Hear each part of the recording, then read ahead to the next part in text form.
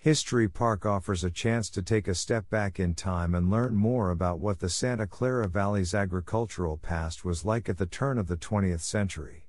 The 14-acre park features several historic homes and commercial structures, paved streets, and a working cafe, and is operated by the nonprofit History San Jose, an organization dedicated to preserving local history of San Jose and the Santa Clara Valley.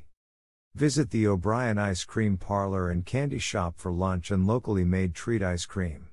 This small cafe in the Pacific Hotel is a recreation of a much-loved San Jose business that operated from 1868 to the mid-1900s.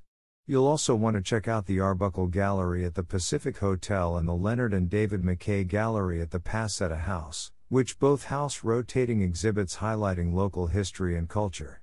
Don't miss the Electric Light Tower, a replica of a turn-of-the-century landmark that, as legend has it, inspired Paris Eiffel Tower. History Park is home to 2 local museums where you can learn about the cultural heritage of the different immigrant groups who settled in Santa Clara Valley. Visit the Viet Museum, located in the Greenwald House, to learn about the experience of Vietnamese Americans in San Jose.